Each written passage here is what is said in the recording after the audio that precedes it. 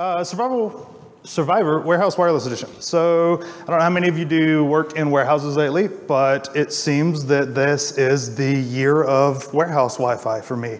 I currently have a couple of different companies we're doing work with, multinational corporations, and I probably have about 40 warehouses in the works right now. So here we go. Just so it's clear, I am not Sam Clements. I just wanted to make sure that that was established at the very get-go. This is a little bit about me. We'll skip all that. You can find me later on Twitter. So warehouses. This is a prototypical warehouse. Stuff stacked in the shelves as high as the eye can see. Very dense materials, cardboards, plastics, metals, things of that nature. All of these things are the bane of our existence as wireless engineers, because the one problem that we have with every single thing in that shelf right now is they are very good attenuators, and they create a lot of hassles trying to get wireless from the ceiling that you see up here to the users that you see down here. So what are we looking at when we talk about warehouse wireless as far as concerns? So number one, of course, is always going to be coverage, right? The number one thing as a wireless engineer that we have to focus upon getting right to begin with is coverage. We need the adequate SNR or SINR, whichever one you like to use, at the users so that they can successfully transmit and receive data efficiently, get on the air, get off the air. All right, how do those things play into a wireless warehouse when it comes to wireless and our clients? Well, first of all, the clients are a little bit different in warehouses than they are in, say, an office space or an amusement park or a stadium, right? We're looking at a few devices transmitting very small amounts of information. Typically, we're shooting barcodes across, something of that nature. We're not dealing with voice-heavy or data-heavy requirements that are going to necessarily eat up a lot of airtime. So the first things that we look at are physical appearance. What is the building size? How much clearance do we have from the top of the rack to the possible mounting location for an access point or an antenna? How wide are the aisles? Things of that nature play heavily into what you do from a design perspective, and also play into effect how you approach the coverage and what access point and antenna combination that you choose to use. So this is one of the warehouses that I've been working in lately. Very, very dense shelving units. A lot of metal around there. You'll see on the image on the right, we've got some assembly stations that are being used in this particular facility.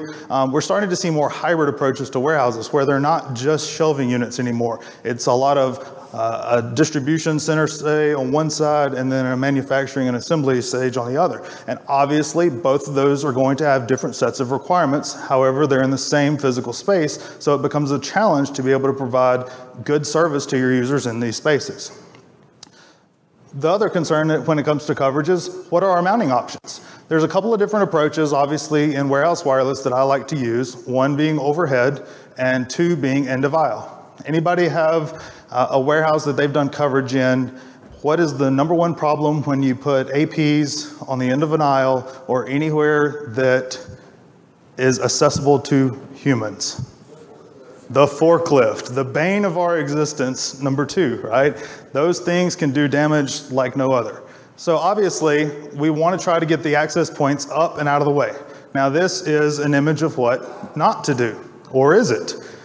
We'll leave that for Thursday when Sam talks. But one of the cons of providing overhead omni coverage is we have poor signal penetration. Now, what do I mean by poor signal penetration, right? You've got the access point up high. We do this in all of our facilities now, whether it be an office or school or whatever, and the coverage tends to be adequate. Well, what you don't know about it is this particular image. That access point is 35 feet off the ground with a very low gain omnidirectional rubber duck antenna. Right? So everybody knows that the pattern of an omnidirectional coverage coming out of that antenna is going to be the donut shape. So unless we have a super high gain antenna that can stretch that donut down to the floor, we're obviously not going to get coverage where our users are. So we're not really looking at that. The pros are, they're easy to deploy and they provide a large coverage area. So this is why you see this deployment method used a lot in warehouses. There wasn't a lot of devices, they didn't need a lot of data, so it kind of worked for the most part and they were okay with that. But times change. So this is a 5 gig passive survey done in one of my facilities lately that I was working on. And you can see using the overhead omnidirectional coverage, it's pretty poor. End of aisle, potential obstructions. We talked about forklifts already.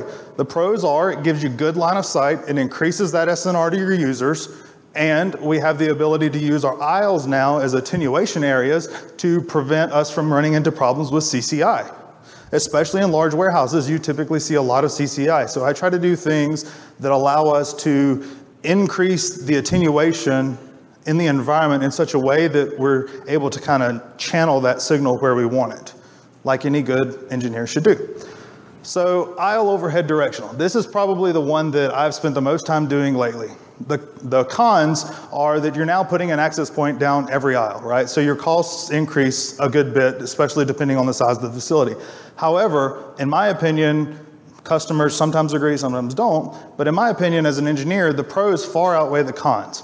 We have increased signal to noise ratio, so we get better signal down the aisles. We maximize the attenuation because now we're shooting from above directly down, directly down into the aisle, letting the signal spread out to each side, and we're not running the risk, of having obstructions like forklifts that are driving down the aisle blocking the signal from that access point on one of the ends.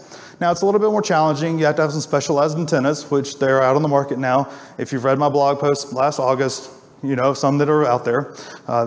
But it's something that you need to take into consideration when you're looking at the design of your facility. And I think that's very important. We're actually seeing very good success with this in our warehouses that we're deploying right now. Concern number 2, devices, right? We can't have wireless, can't have good wireless without having devices that can use it. So what do we have from warehouse facilities? So these are showing a couple different devices, Telzon's Motorola devices here. You'll notice that I put TX power. Each of these devices has different transmit power, obviously, but what you have to look at very carefully is that some of the devices have different transmit powers even within the channels that they broadcast on. So for instance, the little handheld there in the center of the image will say use 50 milliwatts on Uni 1, but in Uni 3, it may only broadcast at 25 or 30 milliwatts, right? So that's something that you do need to be cognizant of when you're doing your designs. And concern number 3, performance. Roaming, voice, throughput, all concerns. We're not really going to talk about them in our presentation today, but I did want to mention them. So what do we do when it comes to warehouse wireless? Now I'm really confused because you've thrown a lot of information at me really quickly.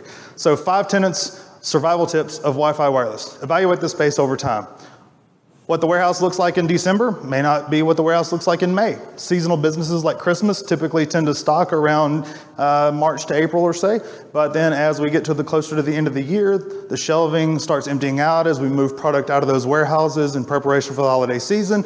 Completely changes the wireless pattern and the coverage that you're looking to expect and provide. So evaluate those spaces over time. Number 2, choose your APs and antennas wisely.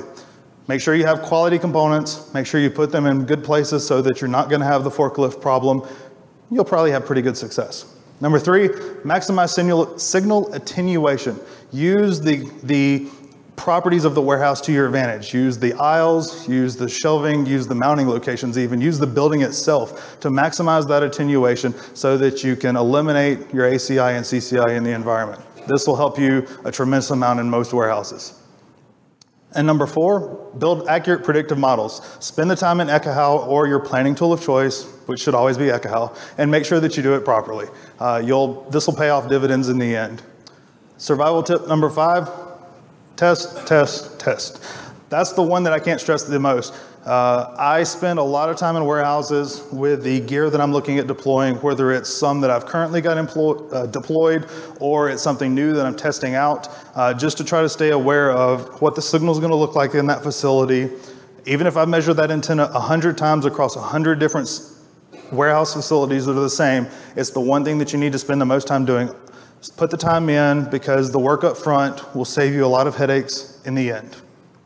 And lastly, if you didn't know, I do a new podcast for everybody. It's called The Contention Window with my co-host, Tani Odia, down here on the front row. We have stickers. I know everyone loves stickers. Find one of us, we'll get you a sticker. And we're available on Twitter, as well as for subscription on iTunes, Google Music, and Stitcher. Everybody's brain fried? Okay, cool, thanks.